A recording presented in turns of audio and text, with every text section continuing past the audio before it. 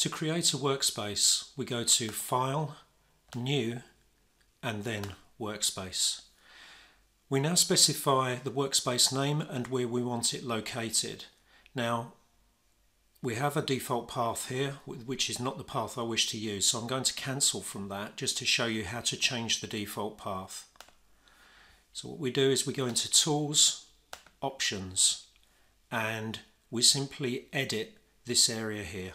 So I'm going to change the path to this one, and I'm sorry I've redacted some of the information here, but it's only my user ID and domain name. So let's close that. Now let's go back and do File, New, Workspace. Now I have the new path for my workspaces, and I'm going to call this one Contoso Slow Responses. And that's it. I've now created a new workspace, and I'm now in that workspace, as you can see up here in the top left corner in the title bar of the window. It tells me which workspace I'm working in.